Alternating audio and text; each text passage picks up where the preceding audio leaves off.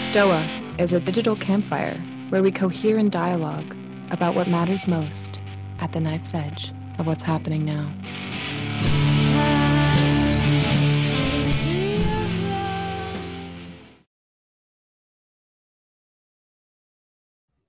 All right, everyone. Welcome to the Stoa. Peter Lindbergh, the steward of the Stoa. The Stoa is a place for us to cohere and dialogue about what matters most at the nice edge of this very moment. And today we have Sarah Perry is back at the Stoa. So excited. I reached out to her, asked her what she'd like to do on the Stoa, and she said had a bunch of cool ideas, and one of them was on scenes. So that's what we're going to talk about today, how scenes kind of are formed and what they are. So I'll tag in Sarah in a moment. She's going to share her screen, and then we'll have a little presentation. Then we'll have a Q&A. So if you have any questions, throw them in chat. And if you want to be on YouTube, just indicate that, and I will read it on your behalf. So that being said, Sarah, welcome back to the Stoa. You can't unmute yourself. Okay, you can unmute yourself now. There, thank you.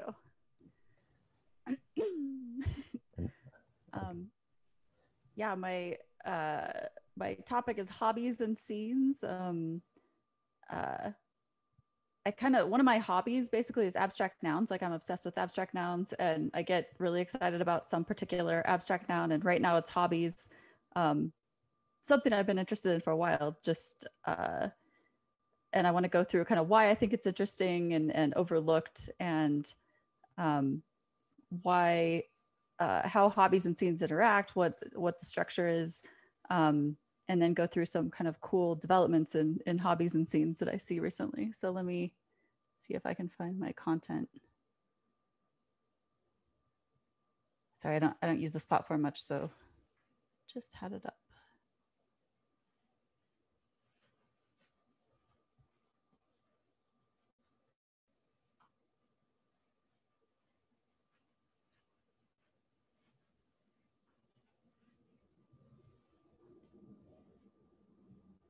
Can we see that now? Nope. No, I don't see it. Okay, I'll do it. I'll do it by the screen. Do you have share screen? Sorry. Yeah, let me just.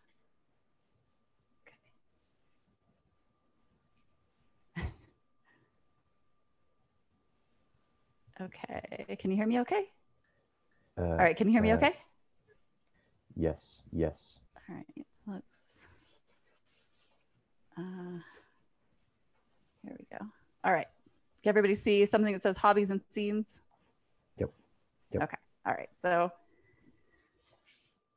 checking on a few different sources. Some of these are independent scholars like me, some are academic, but so why are hobbies interesting? Hobby is one word for it. Some of the other concepts, just so I'm not hyper focusing on the word. It's just pointing at this group of behaviors, things that are called amateur, hobbyist, often informal.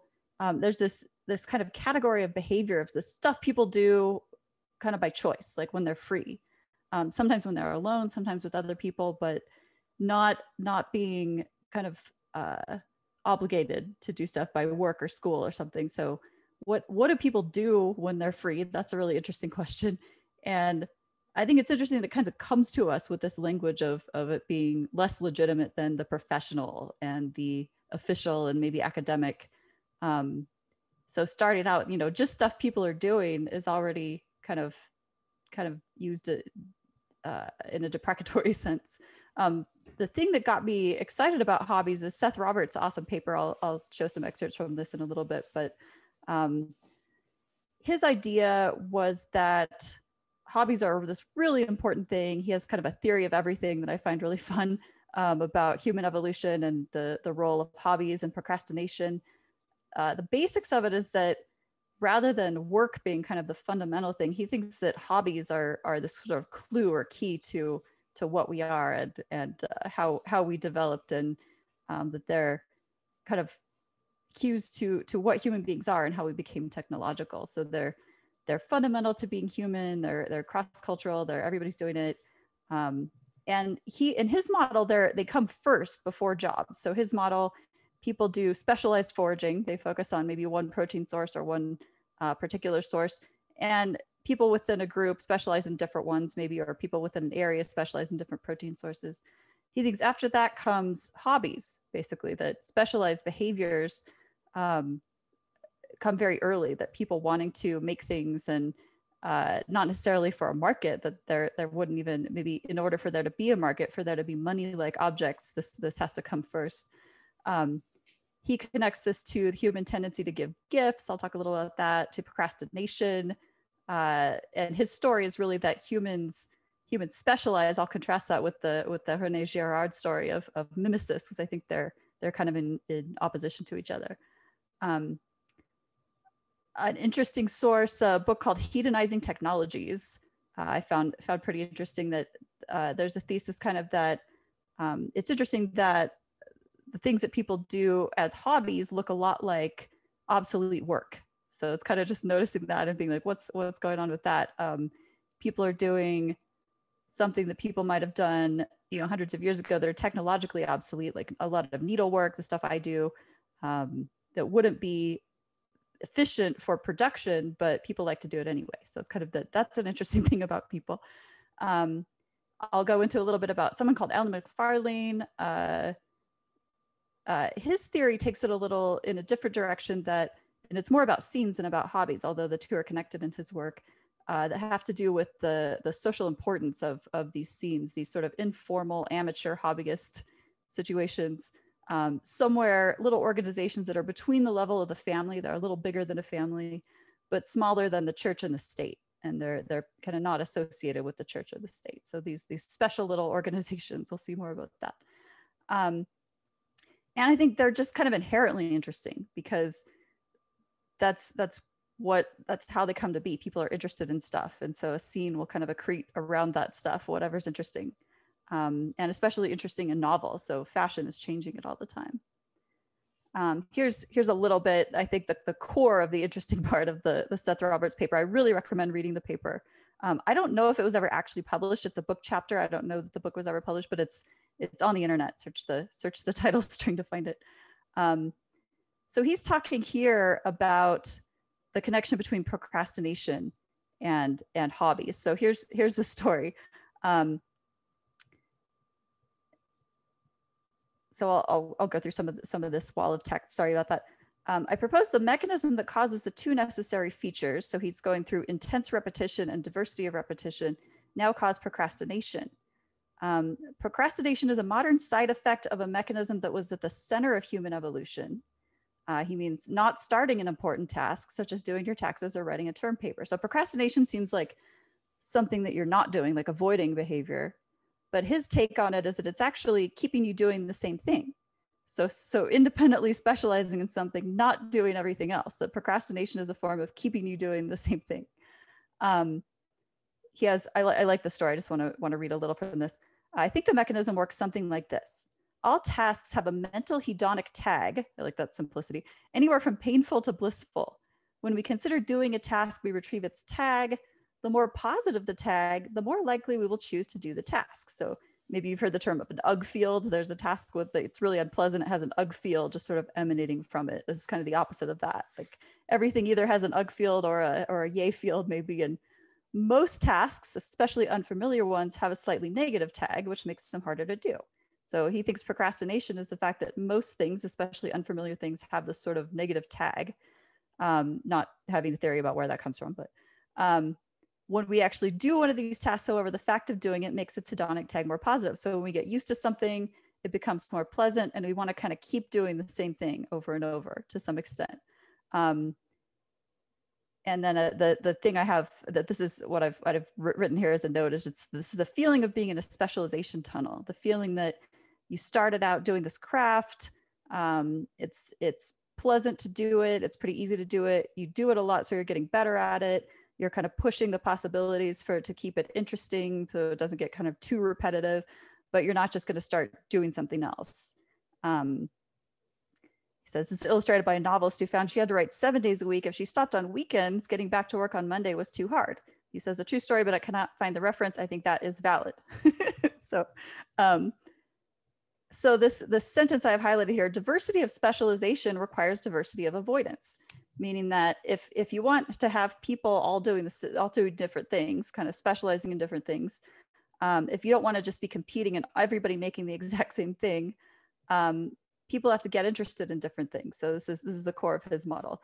If you want to have experts at tasks A, B, and C, the persons who do A must avoid B and C. So he thinks procrastination is kind of a nice abstract noun for this mechanism of doing one thing and not doing everything else. So this is his mechanism of specialization.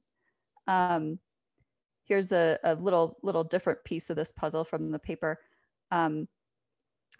Taking a clue from economics, he says, he's a little bit of a dunk here, that's a little overstated, but economists have not yet noticed that gifts promote, or at least promoted, innovation, but they have noticed that gifts differ from other goods. His theory is that the gift-giving tradition supports a lot of blessed economic advantages, and I'll talk a little about that. But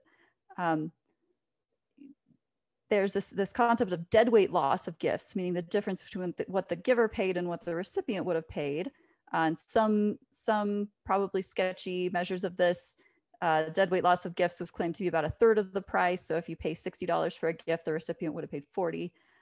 Seth Roberts says calling this difference a loss fails to make it clear that it was a subsidy to the maker of the gift, especially to those responsible for the details that made it more of a gift and made it special, such as makers of wrapping paper. So the idea here is that this inefficient thing, this economically inefficient practice, is really widely beneficial, that it's kind of very lucky and nice that we have this seemingly irrational preferences, that we get this kind of subsidy or development fund for random frivolous things, and often that pays off in non-frivolous ways. And I think people doing frivolous hobbies and giving each other frivolous gifts, he sees that as something that drives innovation. One way he expresses this is decoration and art require control of materials. He has I won't go through this whole wall of text, but he's noting often stuff that's really frivolous, that's just about the appearance of things, like dyes, will end up being something that opens up an area of science that's much more practical.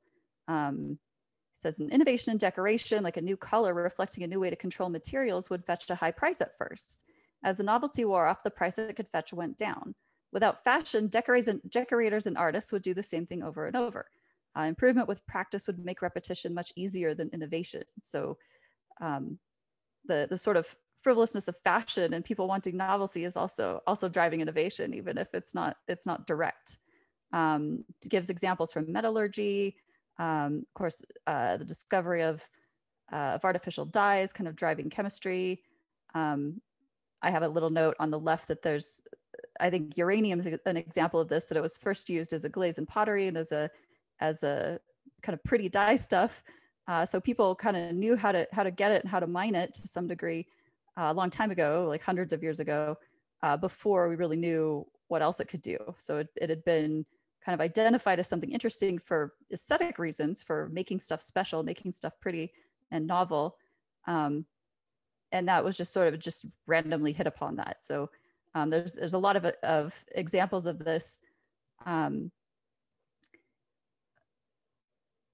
Because in order to decorate, you have to have some kind of control of the materials. Often those have kind of interesting side effects, and those side effects can't be predicted, but it's this sort of, Seth Roberts calls it sort of gap bridging, like going from breaking out of local maxima, just kind of doing exploration, finding neat things by this sort of human drive for novelty, for special things, even if they're not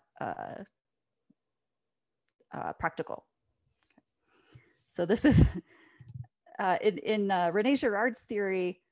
People kind of have to copy each other, or people inherently copy each other's desires and behaviors. And there's this whole thing where they copy each other so much that they all want the same thing. And then there has to be a scapegoat who gets murdered to solve everything. This seems like the counter to that. The Roberts model is about people anti-copying each other. They're trying to each do different repetitive behaviors. Like there's sort of, I think it's Teller from Penn and Teller said something about magic, sort of the secret of magic is always just a ton of preparation. That's more preparation than you had imagined was possible. And I think that's kind of true for making interesting things in general. that if everybody's kind of working on the same thing, you don't get the same benefits from discovery as if everybody's kind of doing a different thing, and you don't have as much incentive for specialization. So in this model, you have people kind of, I have this, what's Junji Ito graphic over here, that you're kind of entering more and more specialization. That what the human trajectory looks like is not just sort of being a person in general, you know, having maybe even general intelligence, but it's becoming more and more specialized to particular areas and tasks and things and people.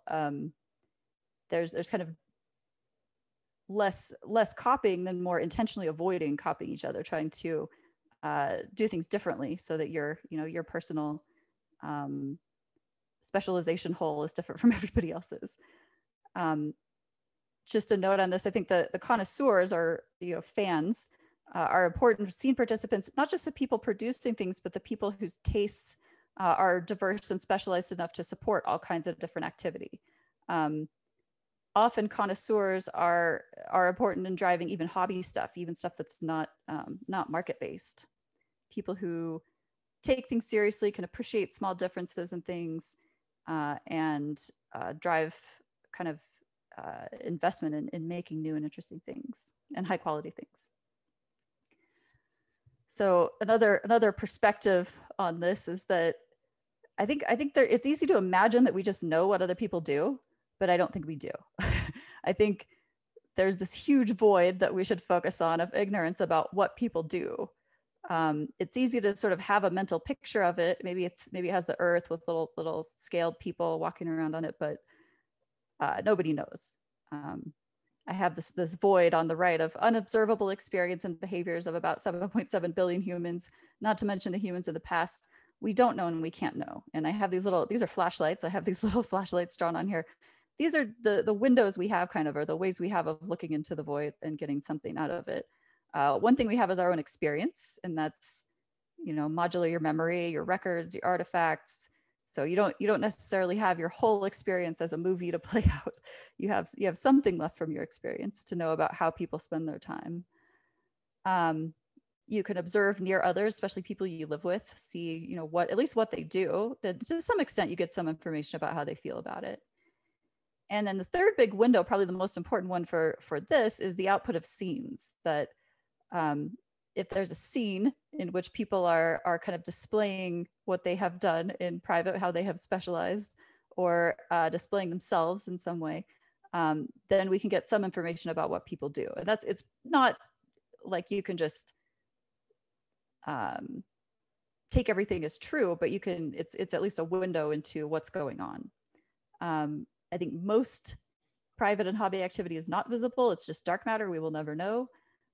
Even if we could surveil every person, we wouldn't know, but I think it changes behavior to be surveilled. What I'm interested in most is unsurveilled behavior. Scenes allow for the display of the fruits of offstage specialization, meaning what you're doing offstage, the sort of practice and specialization is presented on a scene as some form of excellence. And that looks a lot different. I'll talk about different examples of that, but looks a lot different in different hobbies and on different scenes. I think one temptation is to think that we know what people do because we have surveys, but I think that's not a very good way of understanding how people spend their time. One issue is that it kind of gives us a false picture of homogeneity, because surveys kind of will categorize, like, oh, well, this many people do running, and this many people do needlework, and maybe have you done this in the last 6 months? It doesn't give us much information about what people are actually doing, what it means to them, how much time they're spending. We could have some information about that, but I think watching a scene gives you a lot richer and better information than surveys. And yeah, I don't think that most techniques of dealing with hobbies, to the extent that hobbies are even dealt with academically, are very useful. Another thing about hobbies, I don't think you can choose what you like. People try out a lot of potential hobbies, but only a few kind of grab them, the sense of having a vocation. That's not necessarily your work, but something that you can't help liking. I've heard there's a speedrunner, Carl Jobst, who says, people feel like speedrunning is a silly hobby, but you can't really choose what you're into and what you like. Some things fit with people and grab you without any deliberate choosing. And it's not like you can just assign somebody a hobby. That's something like I personally have tried, hundreds of things, and I only have these few things that I do over and over, and I couldn't just switch to a different thing. So I think there's a lot of calling out from the world and not just imposing ourselves on them. This is two kind of perspectives that I mean to have kind of set up the other side of things. What the first one is just a brief quote. So this is a Gwern essay who's awesome. The essay is called "Culture is Not About Aesthetics," and it's a semi-serious argument. It's an interesting argument on why we should have a moratorium on writing fiction for a while. There's enough books, there's enough fiction. Most fiction that gets written is bad. People generally will do better if they read better books. So we should just have people stop writing because we don't need any more fiction books, basically. And I love the essay. I think it's really interesting. There's another side of this presented in Hedonizing Technologies. She talks about technologies making the transition from drudgery to delight as they lose their practical relevance to production. And from both of these, I think you can see a sort of a background assumption that people's behavior should be like efficient, or and that they should be that producing things should be extremely connected to the demand for a product, and that it's somehow strange or needing to be explained if it's not that way. Have my own wall of text here. So I guess there's kind of a question that is common sense from some perspective and makes no sense from another, which is like, why do people enjoy doing what appears to be work for no practical reason? Why are you making your 14th shawl when you definitely don't need any more shawls? I think there's not a paradox here unless we make unwarranted assumptions about human motivation. That there's sort of, it's easy for some of us who've been to too much school to start thinking that we're mainly driven by these analytic market efficiency concerns. We're doing behavioral choices based on what we can produce, and that's kind of privileging abstractions over just people's behavior. It would be kind of crazy if we hated work, even though I think it's very normal to hate work now because it tends to be surveilled and highly constrained time. It would be really weird for an animal to hate everything that it needs to do. Like, I think you can just watch a cat and it likes hunting. Like, it can't talk, it can't tell you, but it seems pretty clear. If it just hated catching things, it probably wouldn't do very well. So noticing that people like things that look like work it shouldn't be that surprising. And human enjoyment of doing and making for its own sake doesn't require an explanation. People do stuff. There's no option to just do nothing. Sorry. Okay. So if we were perfectly efficient and we didn't write any unnecessary fiction and we didn't produce special things with useless decoration, I don't think we'd be human. I don't think our tech tree would be as cool. We would sort of be efficiencying the cool stuff away. Fashion drives innovation because it's inefficient. And leaps in technology are kind of stumbled upon because people are capable of deep immersion and capable of getting bored. That we are capable of really getting into something and needing more novelty, needing more interesting stuff to happen. Doing nothing doesn't really exist. Experience is not optional. It's not the default background condition against which any behavior must be explained. We shouldn't have to explain why people just don't, sit there inert. Like it's pretty difficult to sit there inert. That would be a strange thing to have happen. And people's free behavior seems to be driven by desire, which is not necessarily subject to being made efficient. Okay, so here's another take on things that I think is really good and exciting. Alan McFarlane's book, The Making of the Modern World. And here he's talking about, I like the expression, the game is the thing. Here he's talking about the importance of these mid-sized clubs, small organizations that are pretty informal, smaller than a state, bigger than a family. I'm going to read a little bit of this. Firstly, these games need the organization within which they could occur, the bounded areas of space, time, and attention that permits a group of people taking time away from the calls of economy, kinship, state, and religion to kick a ball about, or whatever the activity is. I like that definition of a scene. I think that's pretty much what's happening in a good scene. This is provided by the club with its rules, pitch, clubhouse, and so on. And I think rules are great. Rules are really interesting and important. There's something that's constantly negotiated, and they allow for the possibility of excellence.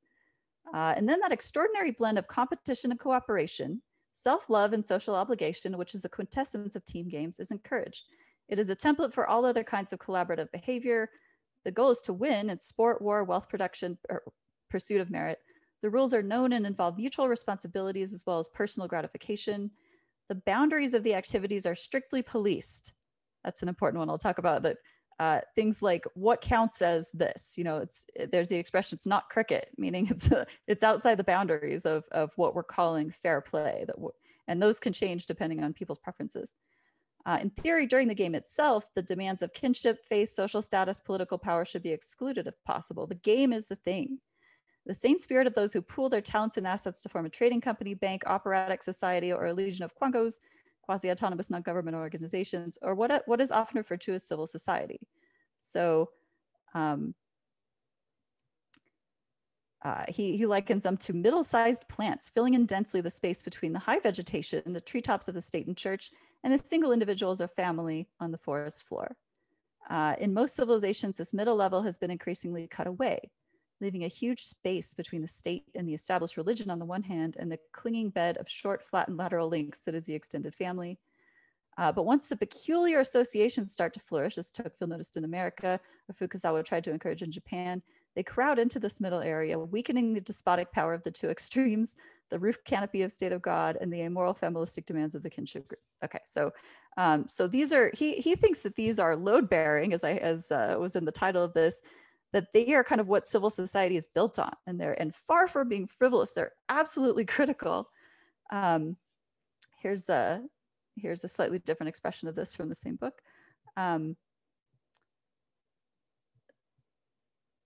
He thinks that parties, clubs, associations, these are the organizational secret of modernity.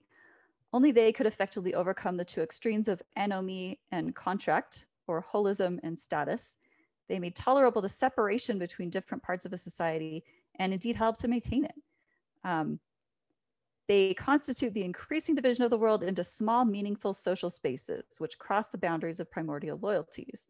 So this is kind of like his explanation for what makes humans so cool, that they can have these sort of scenes and hobbies, and put cool rockets into space and stuff like that. Let's see. So here's my last slide, and then we can have more of a discussion. Just want to talk about some of the current scenes and hobbies that I find interesting. I'm really interested in speedrunning, so doing video games as fast as you can. One thing I think all sports have in common is the possibility of cheating. So cheating I see it as sort of a definition or negative definition of the space within which excellence can occur. So it's almost, here's what counts as the game. And in speedrunning, it's interesting because things that would look like cheating in some categories are perfectly acceptable in others. So each little extremely diverse group gets to kind of define its own rules. People don't all run the same game. Some games are more popular than others. People run different categories of games. There's a very legible measure of what counts as being good. So it's very attractive in that way. I think that's good. But on the other hand, there's extreme diversity of who chooses to run what game and how they do it. And often involves the level of interaction with the game itself is often really high. Just breaking down the game in a way that it wasn't originally designed to be played, but kind of examining it in the ultimate detail. I think they're great. They've had some cheating scandals recently. They came out looking great with that. Not that it's all one group, obviously. We're talking about a very diverse group of people, but the fact that they're doing things like running Monte Carlo simulations and publishing papers to explain why somebody cheated. It just seems like there's so much energy and caring and I think excellence in the field. So even if you could say, you know, they're learning these skills that could translate over into other things, that's fine, but I don't think that's the point. I think the point of speedrunning is speedrunning. The scene is there, there's multiple scenes, but it's definitely a hobby that I find interesting. I don't do it myself, but I'm a fan, I guess. A lot of scenes are based around a particular person on Twitch or Discord. They're very common. A particular YouTuber who often has their own Discord or is also a Twitch streamer. These are kind of interesting scenes to me because they're kind of centered around a person. One aspect I find interesting is emotes, which are kind of this little emojis are often referred to as gestures in linguistics. They seem to look more like a gesture than a word. But these are little graphics that you can use, that people use as gestures. They're often, you know, handcrafted in the sense that an individual may have, you know, contracted to make them or made them themselves. And they kind of make things special without altering the function. They're along the lines of decorative, so kind of decorative novelty, making a new gesture. I think there's a similar function for skins in video games, that it's not altering the function, it's just making it special. So that's similar to, I don't know, the role of dyes and cosmetics and stuff like that. One thing I find really interesting is the game Among Us, which has exploded in popularity and it seems to be reducing now, but it's a game that is similar to like Assassin or Liar's Dice, but somewhat more optimized to have the reality of what happened. People watch each other doing things, and two of them are so there's 10 people, 8 of them are working toward a particular goal, and 2 of them are trying to sabotage the goal, and they have chat sessions within the game. Part of the game is talking about who the saboteurs are, who the imposters are. So it's an interesting game because it incentivizes lying. It's sort of, I think of it as moral play. Just like Liar's Dice is a really fun game. This is like the crack version of Liar's Dice. Watching people lie is really interesting. I think kids are absolutely right to be into this game. I think it's great that this is the meta because it says people are really interested in rich social information. I think it's kind of a play version of the drama scenes that are maybe more serious drama scenes, like commonly people making accusations. Often it's morality stuff. Identifying the different sins. I think this is more of a play version of that the actual drama scene on YouTube can be pretty serious.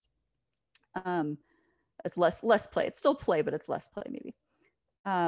One thing I'm really interested in is, I don't know the word for this. Complicated fandoms is how I put it, anti-fandoms. Kind of like how a streamer or a particular YouTuber can be the center of a community. There are these communities where a particular person is the center of focus of a community, but not necessarily for good reasons. So they're sort of surveilled. They do self-surveillance often. They post a lot of their lives to the internet, but they kind of attract people who enjoy either trolling them or collecting information about them, doing history about them.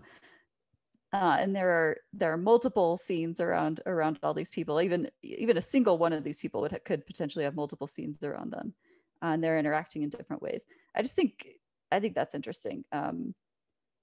Often it's that there's so many of them. It's like when you first start to look into it, it seems like, oh, this is just this phenomenon, but then it just gets weirder. It's hard to say why. I think, again, people like rich social information and they're getting it from that, but I just think it's complex, it's interesting. I would if I were an official social scientist, I'd be studying that probably.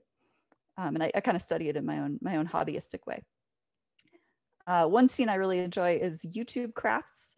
You see people doing woodworking, working with a lathe or hand tools. You see people casting ground insect nests and molten metals, like casting wasp nests, pulling it out of the ground to make a reverse image of it. Felting, journaling. You see people literally videos of how to make a journal entry. It's amazing. I like the Kawami Japan, I think is his name. He makes knives from everything in the world, makes knives from seashells and crabs and wood and almost eggs. Making realistic scale models is a common one. Drawing and animation. I've seen videos of people editing videos. So it's like, here's my craft, and what I'm making is a video, and I'm making a video of making a craft. I just love it. This is kind of caused me to think a little differently about my own kind of ultra specialized behavioral whole, because I find myself doing this craft that basically doesn't have a name, that almost nobody does. And it seems odd to me, but in this model, that's to be expected, that the more you do something, the more specialized you would get, to the point where it almost doesn't have a name anymore. It's not the same thing. And what I do is process wool, dye it, mix different colors and spin it, and then knit it into kind of, I guess mostly shawls, but I don't know that there's really, I guess you could say it's shawl making, but there's nobody who does exactly what I do that I'm aware of. And mostly my scene is just, posting pictures to Twitter or something. So I'm not part of like a fiber art scene necessarily. But I think we should expect people to have weirder hobbies, and that people are probably weirder than we think. I often find myself surprised when I dip into the well of this sort of scenes, these random scenes that people want to show me, that you kind of have an opinion going in, and then it's so much weirder than whatever you thought. So everything's kind of fractally like that. I think that's my last one. So let me stop sharing my screen. All right. Is my screen unshared? It is. Okay, good. Ready to pivot to some Q&A? Yeah. Yeah, Cool. We can talk about stuff. If anybody has any cool hobby, I would just love to hear about it too. Cool. So yeah, put your question in the chat. If you'd like to share your hobby or anything, just kind of like just indicate that, and I'll call on you to mute yourself. I'm curious, like, one thing I like to track is like intellectual scenes, on the internet. One of them that you're kind of pattern matching to is like the post-rationalist, ribbon farm type stuff. Do you have any general thoughts on that? Like how the active intellectual scenes out there, what's your thoughts on them, and maybe the one that you're currently in, or pattern matches as being in? Yeah, and I just am not the contributing editor of Ribbon Farm anymore. I haven't been for a couple of years. I'm still cool with Venkat. We're still friends. I just don't do that side of things anymore. But yeah, I don't know, what is my scene. It's kind of like, it's hard to see it when you're in it. Other people probably know more about it than I do. Yeah, I guess there's the question, like, why write more blog posts? Like, there's plenty of blog posts. Like, it's inefficient to produce more blog posts, but I think people like writing blog posts, and people like reading them to some extent. And I think it's really cool that publishing is so easy. And there's of course a curation issue, that if you want to get good things, that's a constant issue. We thought the internet might solve it, just kind of gave us more stuff. And but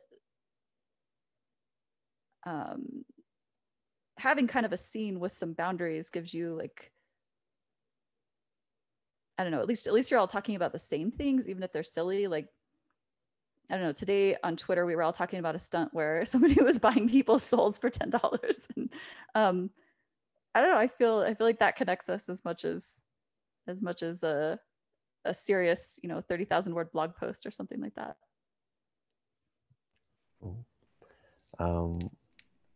Alex, you had a question, and maybe if you ask a question, you can share what your hobby is, and we can do it that way. Hello.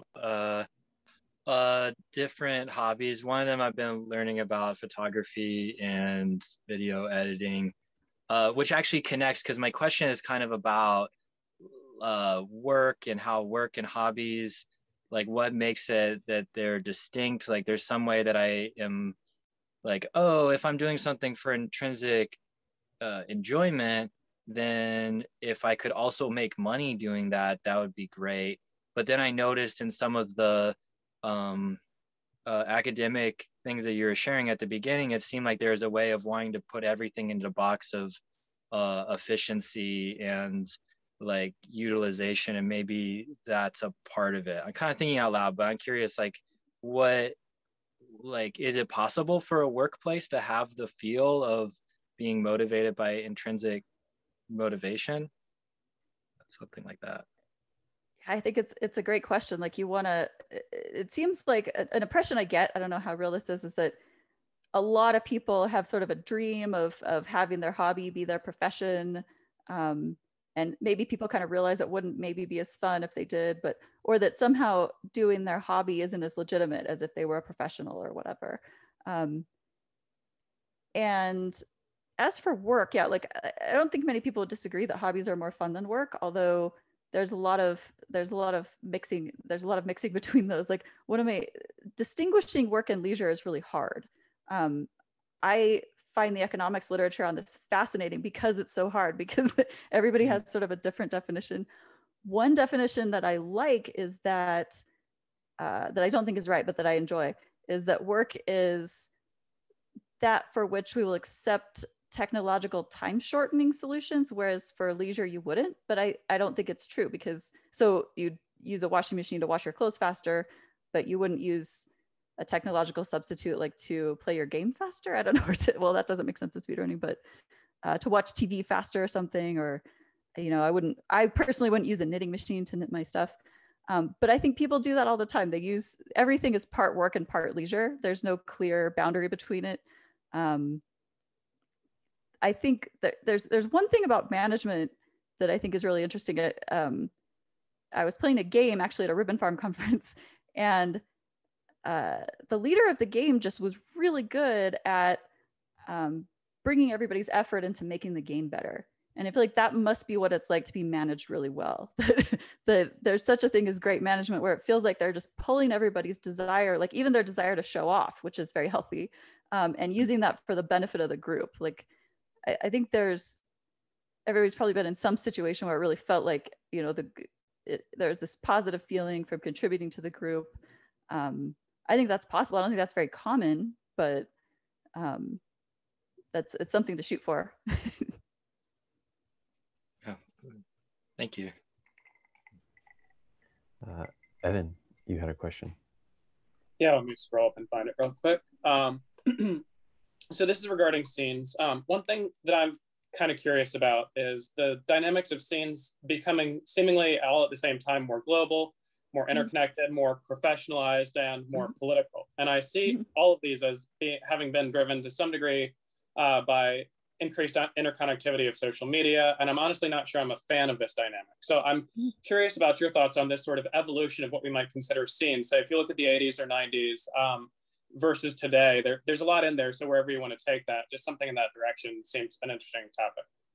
There's something my husband and I call a tiling structure, which is like, it's probably a stupid word for it, but it is something that tries to make everything self-similar, like to tile the world with itself.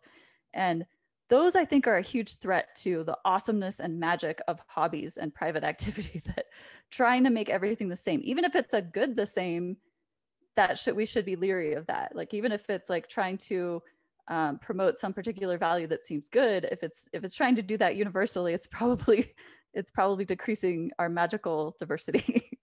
So something like making every hobby necessarily political. I got really annoyed. So Ravelry is a knitting website, and they got super political a couple of years ago. They decided that you can knit hats for one side of the politics, but not for the other side of the politics. So I just don't think it belongs there. And their official rule was, we don't want politics in knitting, but the actual rule was, we're picking a side. I just don't do that. Like, I just want to knit. But yeah, I think that's harmful. I think that's bad. That everybody, part of the point of hobbies is people from different political realms can come together and just be bros. And if you can't just be knitting bros, it's kind of sad. Quick follow-up.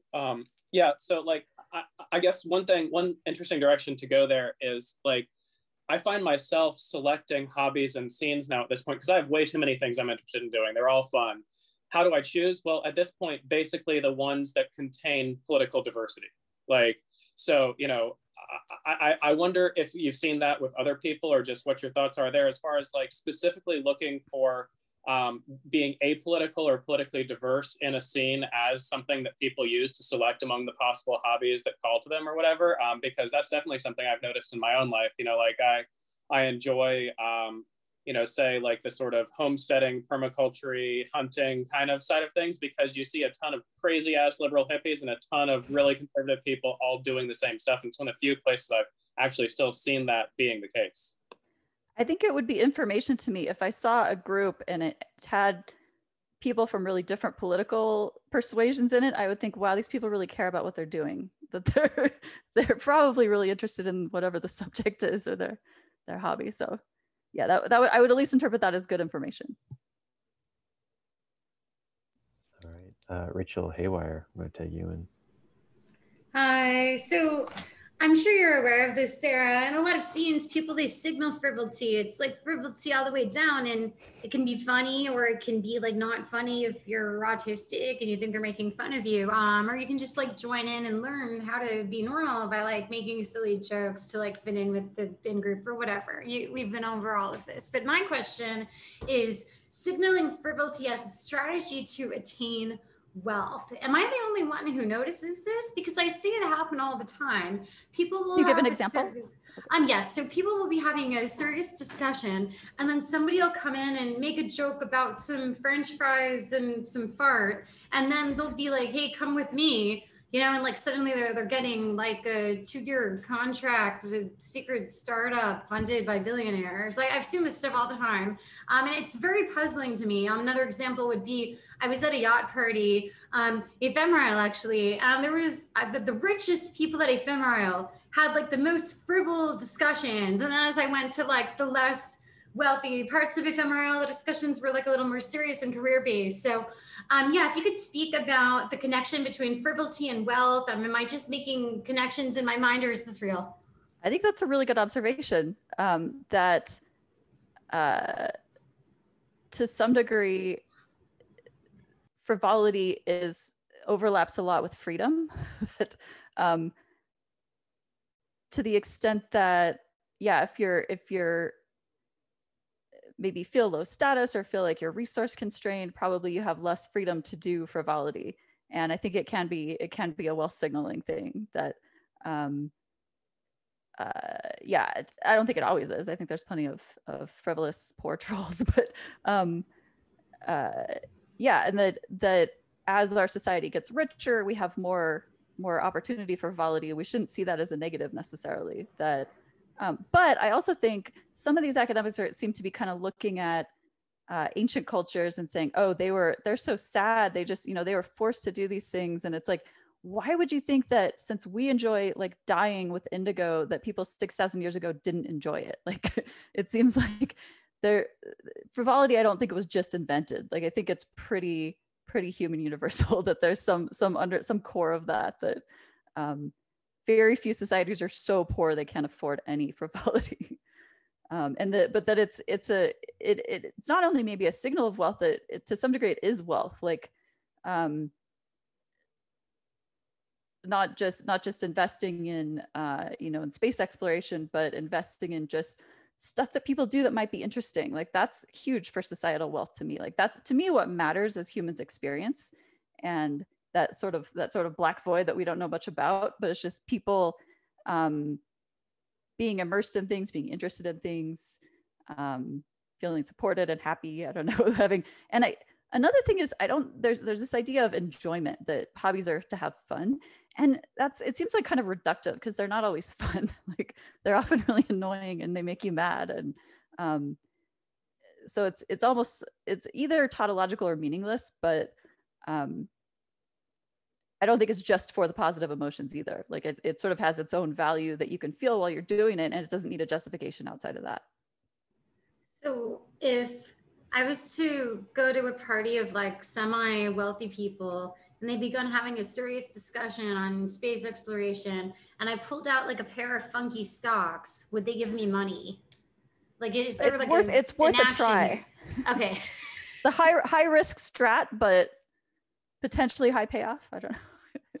It just seems like they appreciate the audacity of it because it's like they're so sick of being pitched to and like talking about serious ideas all the time that all they want is for somebody to like pull out a weird pair of socks and that like gets you on the ship. I think it would work better if you genuinely don't care. I think, but that's hard. That's hard to fake. Yeah, there it is. The book of the courtier. You got to learn how to not care. I wish I didn't care about not caring, but thank you, Sarah. Indeed. Sure, thank you. Kuyan, you just put a question in the chat. If you're going to mute yourself. Yeah. Hi, Sarah. Hi. This is Kuyan calling from Vietnam. I'm very interested in your lens on work as something you accept for technological time shortening.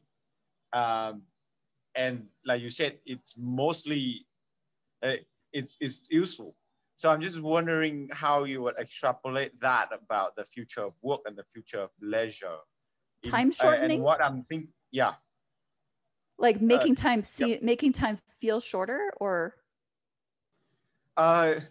Yeah, because it seems like I'm just extrapolating myself too, is there would be an even bigger split between time shortening part of our life and then like time expanding part of our life. Oh, I see. So like if you're at work, time sort of takes forever, but if you're immersed in your hobby, it kind of goes by like nothing. Is that what you mean, or do you mean, Yeah, that's what I mean. And I'm just wondering, like, okay, what do you see as how that trend will continue to extend or not into the future? I'm just, like being opportunistic here. Like, okay, well, is there opportunity here? Interesting. I don't know. I have very few predictions about the future. It does seem like it could be that you almost don't experience the pleasurable times, and it just feels like nothing but work. I don't know. It's I feel like there's always, one of the things about experience for me is there's always more time. Like as long as you're alive, there's always more time to get through. And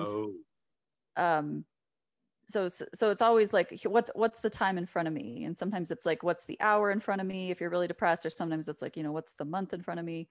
But yeah, I don't know. It seems like there's two problems. Maybe there's the time that you're at work and how to get through that, and there's the time that you're at play. That's still a problem of time disposal. But some people call it cognitive surplus, that you have excess need for cognition. Then there is interesting stuff around, but I don't know. I don't really have a prediction. Yeah, thank you. What you said, something very helpful, is that you said that you feel that there's always more time, and I find that striking. I imagine some people here also find that striking. Yeah, I have a weird time experience. Yeah. So, just out of experiential curiosity, how did you develop that time abundance? Oh, clinical depression. Okay. That's also a sleep disorder. It's just the feeling of time as a problem that's weighing on you in the future, I think, is what's usually called depression. I don't think the diagnostic category of depression is very useful, but that's the word we use for it. So that's what it is. I think that's part of the experience of depressed time, is there's this yawning chasm of time in front of you, and it's your kind of goal to get through it, or it's your mission to get through it. And yeah, I don't think that's a super common experience of time, and I wouldn't have really noticed it was weird without expressing it and talking to other people. Well, it will be cool to live like that. Just out of curiosity, one last question. You said that frivolity might be an expression of freedom, and I think Rachel's comment previously made me think about, and I wanted to hear your thought on this, is whether or how would it look like if we can choose introducing more frivolity as a form of work, meaning like, okay, I want to do this kind of work that will introduce more frivolity into people's life. Yeah. I like it. You should do it. Okay. Okay, good. I like that as a I don't instantly have any ideas, but I like that as a just sort of a thought experiment. Like what could you do that would increase frivolity in the world? I like that. Oh. No, I'm quite practical actually, because the way I'm setting up my life right now is most people see me as introducing games for people to play. And while I have not been taken quote unquote seriously in the professional sense of the word, it creates a huge impact in people's life. Just like people know me as someone who just introduced games. And I'm like, so for people, what I'm doing is leisure, but for me is work, but work in the good sense of it. And I'm just, that's why I'm interested in playing with the idea. That's awesome. Okay, thank you. Thank you. Do you have time for one more question, Sarah? I would love one more question. All right. Reed. You're on mute, Reed. Thank you.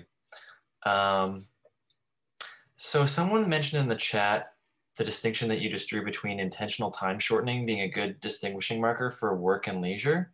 And I was like, that does make a lot of sense. And then I was like, how can I like criticize that? How can I find like circumstances in which that isn't true? And immediately I thought of like cooking apparatuses, like people that love cooking as a hobby. Like there's a lot of cooking utensils that actually shorten the amount of time that it takes. Archery, I thought of like compound bows that actually like take a lot of the guesswork out of the art of archery. And I guess I was wondering like, in those examples, it seems to me like what the cooking apparatuses allow the chef to do is to maybe stay in the state better or something like that. Sorry, this is ceasing to take the form of a question, but maybe run with that. Yeah. That kind of goes with the hedonizing technologies idea that and some people go high tech, some people go low tech, but that it's optimized not for production, it's some efficiency, but it's optimized for the experience of, and yeah, I could see like staying in the state, not having to, I can't think of it. Cooking is so like unconscious for me. I can't think of any of the tools specifically that I use with their names, but yeah, that it would be a huge pain to have to not have this tool. I don't know,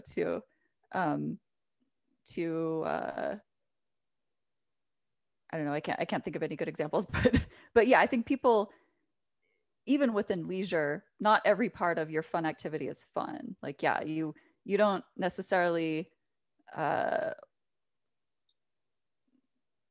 don't know, like for instance, I often drive to my hiking spot. So I think that's I don't necessarily want to hike all the way there. I just want to go there and then hike in beautiful nature. So yeah, I don't think it's a great definition, but I think it is a pretty hard distinction to make because they all are kind of mixed together. Like, not that they're useless abstract nouns, they're useful for communicating things, but they're really hard to pin down to a particular meaning.